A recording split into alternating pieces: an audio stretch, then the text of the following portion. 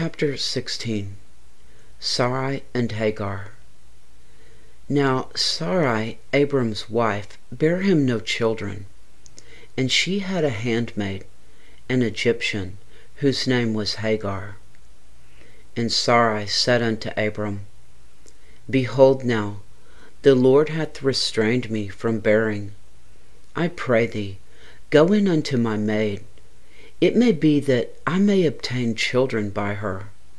And Abram hearkened to the voice of Sarai. And Sarai, Abram's wife, took Hagar, her maid, the Egyptian, after Abram had dwelt 10 years in the land of Canaan, and gave her to her husband Abram to be his wife. And he went in unto Hagar, and she conceived. And when she saw that she had conceived, her mistress was despised in her eyes. And Sarai said unto Abram, My wrong be upon thee. I have given my maid into thy bosom. And when she saw that she had conceived, I was despised in her eyes. The Lord judge between me and thee. But Abram said unto Sarai, Behold, thy maid is in thy hand. Do to her as it pleaseth thee. And when Sarai dealt hardly with her, she fled from her face. And the angel of the Lord found her by a fountain of water in the wilderness, by the fountain in the way to Shur. And he said, Hagar, Sarai's maid, whence camest thou? And whither wilt thou go? And she said, I flee from the face of my mistress Sarai. And the angel of the Lord said unto her, Return to thy mistress, and submit thyself under her hands. And the angel of the Lord said unto her, I will multiply thy seed exceedingly, that it shall not be numbered for multitude. And the angel of the Lord said unto her, Behold, thou art with child, and shalt bear a son, and shalt call his name Ishmael, because the Lord hath heard thy affliction. And he will be a wild man. His hand will be against every man, and every man's hand against him. And he shall dwell in the presence of all his brethren. And she called the name of the Lord that spake unto her, Thou God seest me. For she said, Have I also here looked after him that seeth me? Wherefore the well was called Bir-la-ha-roi. Behold, it is between Kadesh and Bered. And Hagar bare Abram a son, and Abram called his son's name, which Hagar bare, Ishmael. And Abram was 86 years old, when Hagar bare Ishmael to Abram. Chapter 17. Abraham and the covenant of circumcision. And when Abram was 90 years old and 9, the Lord appeared to Abram, and said unto him, I am the Almighty God. Walk before me, and be thou perfect. And I will make my covenant between me and thee, and will multiply thee exceedingly. And Abram fell on his face, and God talked with him, saying, As for me, behold, my covenant is with thee, and thou shalt be a father of many nations. Neither shall thy name any more be called Abram, but thy name shall be Abraham, for a father of many nations have I made thee. And I will make thee exceeding fruitful, and I will make nations of thee, and kings shall come out of thee. And I will establish my covenant between me and thee, and thy seed after thee, in their generations, for an everlasting covenant, and to be a God unto thee, and to thy seed after thee. And I will give unto thee and to thy seed after thee the land wherein thou art a stranger, all the land of Canaan for an everlasting possession, and I will be their God. And God said unto Abraham, Thou shalt keep my covenant, therefore, thou and thy seed after thee in their generations. This is my covenant which ye shall keep between me and you and thy seed after thee. Every man-child among you shall be circumcised, and ye shall circumcise the flesh of your foreskin, and it shall be a token of the covenant betwixt me and you. And he that is 8 days old shall be circumcised among you, every man-child in your generations, he that is born in the house or bought with money of any stranger which is not of thy seed. He that is born in thy house and he that is bought with thy money must needs be circumcised. And the covenant shall be in your flesh for an everlasting covenant. And the uncircumcised man-child whose flesh of his foreskin is not circumcised, that soul shall be cut off from his people. He hath broken my covenant. Isaac's birth promised. And God said unto Abraham, As for Sarai thy wife, thou shalt not call her name Sarai, but Sarah shall her name be. And I will bless her, and give thee a son also of her. Yea, I will bless her, and she shall be a mother of nations. Kings of people shall be of her. Then Abraham fell on his face and laughed, and said in his heart, Shall a child be born unto him that is 100 years old? And shall Sarah that is 90 years old bear? And Abraham said unto God, O that Ishmael might live before thee. And God said, Sarah thy wife shall bear thee a son indeed, and thou shalt call his name Isaac.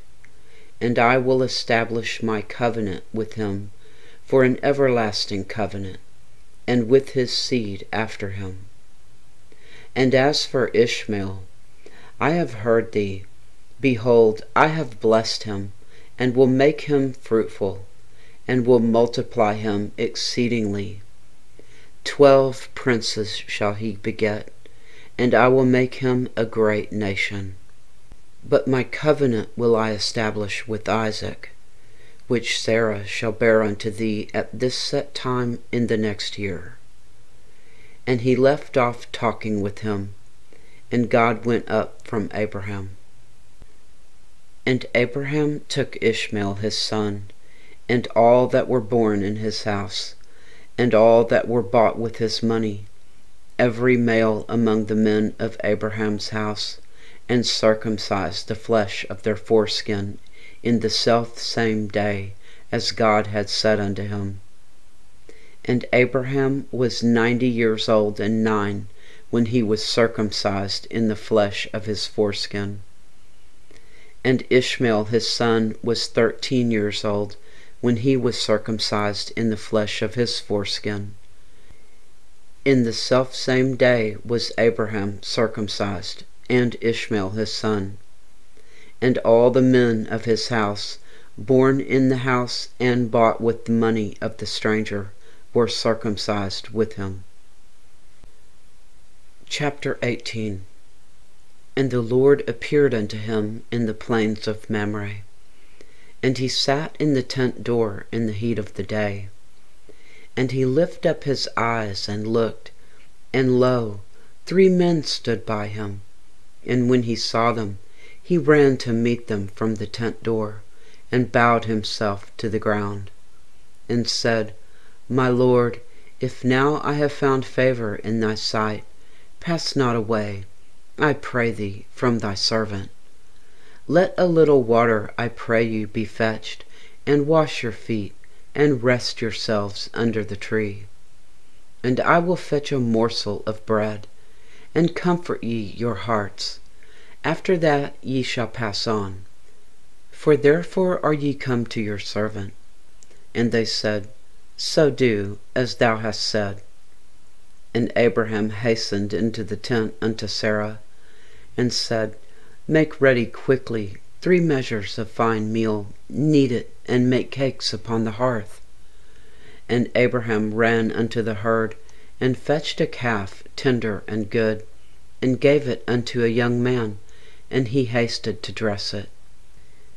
And he took butter and milk and the calf which he had dressed, and set it before them, and he stood by them under the tree, and they did eat. And they said unto him, Where is Sarah thy wife? And he said, Behold, in the tent. And he said, I will certainly return unto thee according to the time of life. And lo, Sarah thy wife shall have a son. And Sarah heard it in the tent door which was behind him.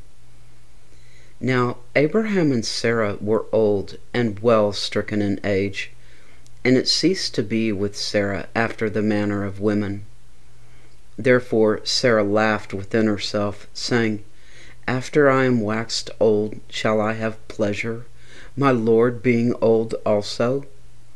And the Lord said unto Abraham, Wherefore did Sarah laugh, saying, Shall I of a surety bear a child which am old? Is anything too hard for the Lord? At the time appointed I will return unto thee, according to the time of life, and Sarah shall have a son. Then Sarah denied, saying, I laugh not, for she was afraid. And he said, Nay, but thou didst laugh. And the men rose up from thence, and looked toward Sodom. And Abraham went with them to bring them on the way. And the Lord said, Shall I hide from Abraham that thing which I do, seeing that Abraham shall surely become a great and mighty nation, and all the nations of the earth shall be blessed in him?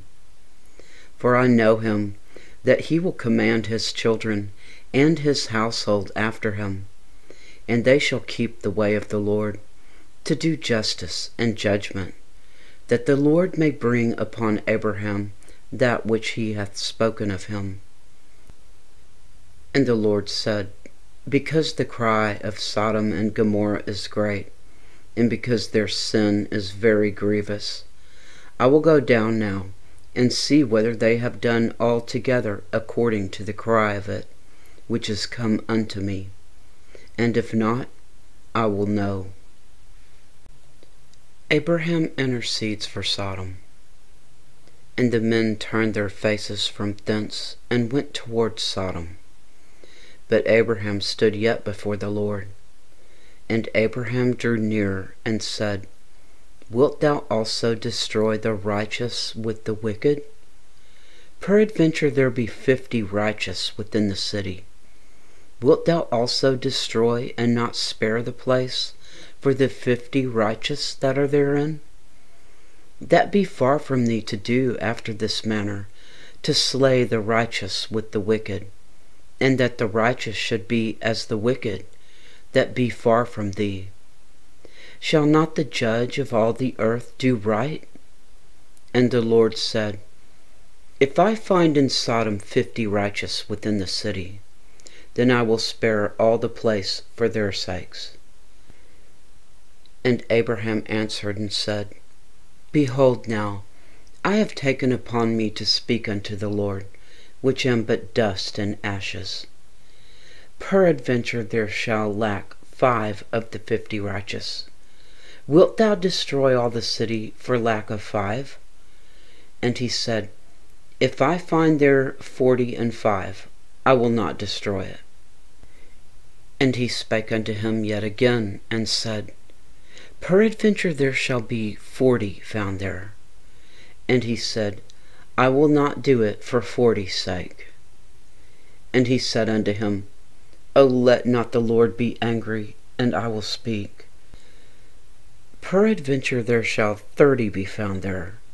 And he said, I will not do it if I find 30 there. And he said, Behold now, I have taken upon me to speak unto the Lord.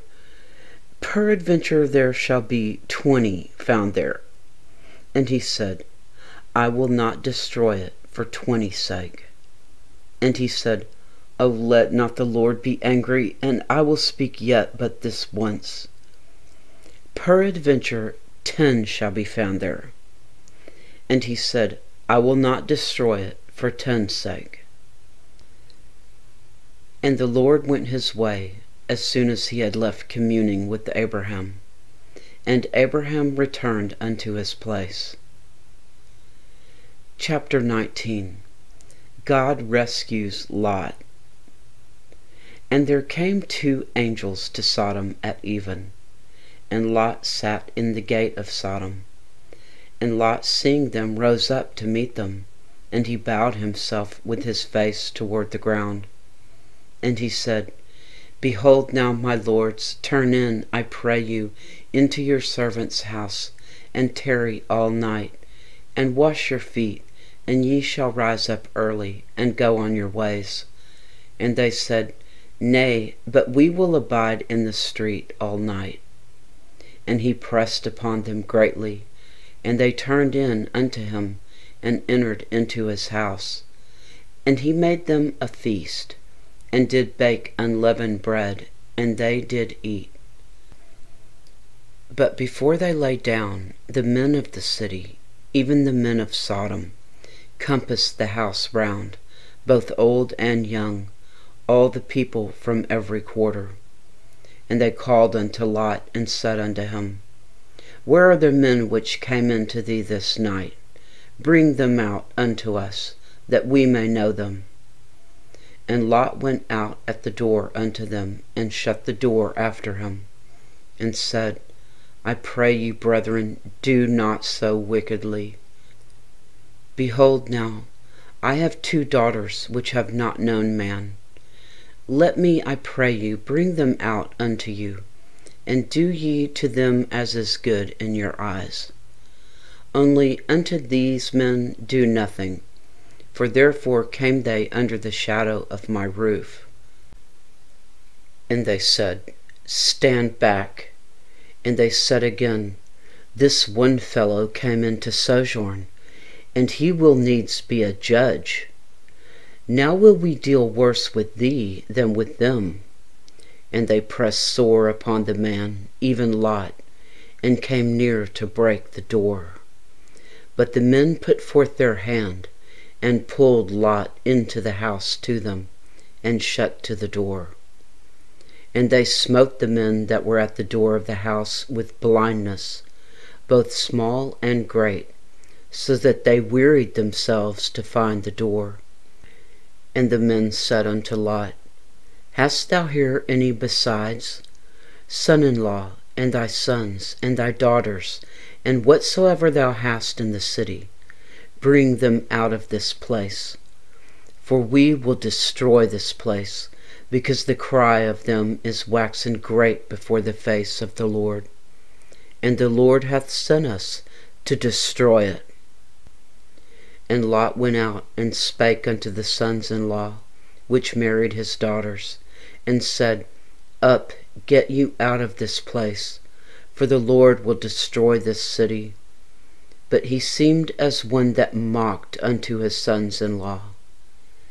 And when the morning arose, then the angels hastened Lot, saying, Arise, take thy wife and thy 2 daughters, which are here, lest thou be consumed in the iniquity of the city. And while he lingered, the men laid hold upon his hand, and upon the hand of his wife, and upon the hand of his 2 daughters, and the Lord being merciful unto him, and they brought him forth, and set him without the city. And it came to pass, when they had brought them forth abroad, that he said, Escape for thy life, look not behind thee, neither stay thou in all the plain. Escape to the mountain, lest thou be consumed. And Lot said unto them, O not so, my lord. Behold now, thy servant hath found grace in thy sight, and thou hast magnified thy mercy. which thou hast showed unto me in saving my life. And I cannot escape to the mountain, lest some evil take me, and I die. Behold now, this city is near to flee unto, and it is a little one. O let me escape thither. Is it not a little one? And my soul shall live.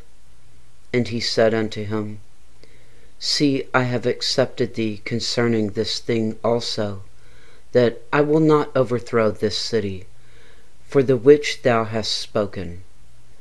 Haste thee, escape thither, for I cannot do anything till thou be come thither. Therefore the name of the city was called Zoar. God destroys Sodom.